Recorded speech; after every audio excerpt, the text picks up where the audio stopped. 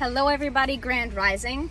Today is Sunday, November 6th, and we are going to be pulling a few cards for the General Collective, which is all of you beautiful people watching.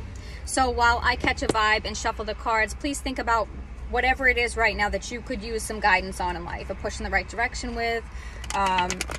Again, just some guidance, okay? And we'll see what comes up. Okay, the first card coming up is the Ace of Pentacles. This is a very, very good sign here. There is something that someone is growing. There's a new beginning. Wow, we have the Ace of Wands on the other side of the deck as well. So the Ace of Wands and the Ace of Pentacles is coming in. So it looks like someone has definitely gone through a painful process, but they have regained their strength back up here. They've regained their power back up here.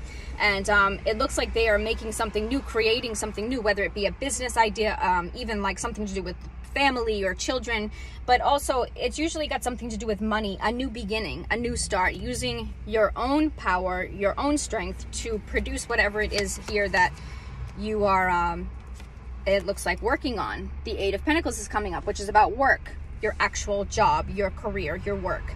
I also see that there are people that need to declutter their personal space as well as their workspace, decluttering their home and their desk at work. Okay, so I do feel like, there are a lot of papers, there are a lot of just things that are being left around here. I do see that it is time for someone to move on. Okay, someone is betrayed in the workplace and it is time to move on here. It is time to make progress forward. It's almost like a betrayal. Yes, a sort of betrayal in the workplace, and it's time to move forward here. So what is the advice? Oh my gosh, again, moving forward. So the same card twice in a row, which is definitely clarification. It's Ten of Swords. It is about a betrayal. Someone stabbing you in the back and walking away. Wow. Heartbreak, heartache, pain in the heart space. It hurts. It's really hurting. Okay. But you are going to have victory here. You're going to have public recognition. You're going to come out on top of the situation. You are going to, quote, win, end quote.